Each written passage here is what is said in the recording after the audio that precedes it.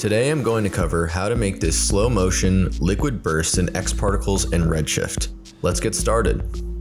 For this project, change the frames per second to 24 and extend the timeline to 120 frames.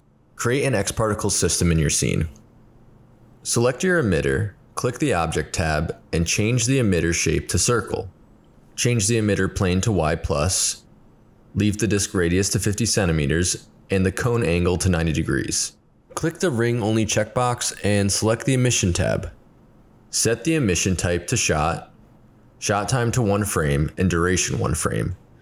Set the count to 50,000 particles. Check full lifespan. I set the speed to 500 and the radius to 12 with a variation of 9. Under the display tab, change the editor display to circle.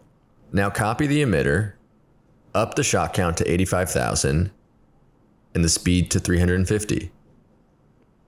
Copy the emitter again. Up the shot count again to 200,000 and change the radius to 8 and variation to 4. Add an Xp Scale Modifier to your Xp system. Alter the radius change parameter to -0.1 and increase the variation to 5%. Under the Mapping tab, click Add, and under Parameter, select Scale Change. Make sure that is mapped to age. Add a drag modifier to the scene, and increase the strength multiplier to 400%. Lastly, add a turbulence modifier, set the noise type to standard, scale to 25%, and strength to 12. Of course, all of these settings could be altered to achieve different looks, so play around a bit and get creative. Add a cache under Utilities, and set the cache type to internal memory. Click Build Cache and wait for your cache to finish baking. Add an OVDB mesher under the Generator tab and drag your particle emitters under Mesh. Change the voxel size to 4 and the point radius to 2. Under the Filters tab, add a couple filters to smooth out your mesh.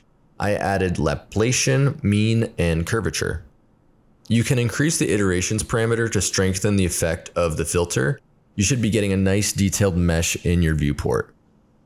Now that we have our OVDB mesher settings dialed in, right-click and select Current State to Object. Then we can turn off the Xparticle simulation for now and work on developing our materials with this static geometry that will be much more responsive to work with. Add a dome light to the scene and add your HDRI of choice to the texture field. Add a spotlight and adjust it to point at our geometry from an overhead angle. Before I create my material, I'm going to set up my post effects so that I'm viewing the render correctly.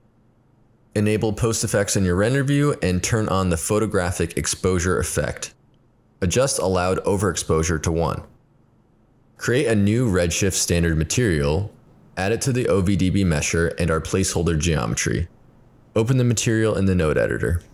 Select the standard material node, turn the base weight down to 0, change the reflection roughness to 0.1, adjust the transmission weight to 0.9, and change the color to something in the yellow-orange range. Bump up the dispersion to 9. Now we have a nice colored glass material with a slight dispersion effect for a little more detail.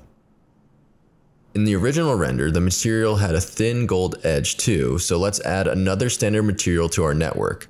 Change the base color to something goldish, turn the metalness parameter to 1, and the reflection roughness to 0.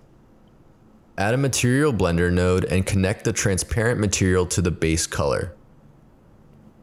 The gold material will plug into layer color 1. Add a curvature node and plug it into the blend color.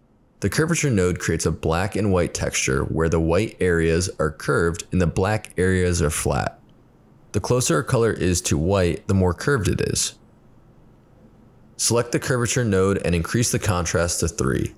Under your output range, turn the min down to -0.1 and increase the max to 2. When you turn on the Redshift Render view, you should see a gold edge on your transparent material. Now hide your proxy geometry and turn on the Xparticle simulation. Open up the Redshift Render settings, select the Advanced tab. Under Unified Sampling, bump up the max samples to 2048. Deselect the Random Noise Pattern checkbox and turn on the Altest Single Pass Denoiser under the Denoising tab. Now you're ready to render. If you found this video helpful, like and subscribe. I will see you in the next video.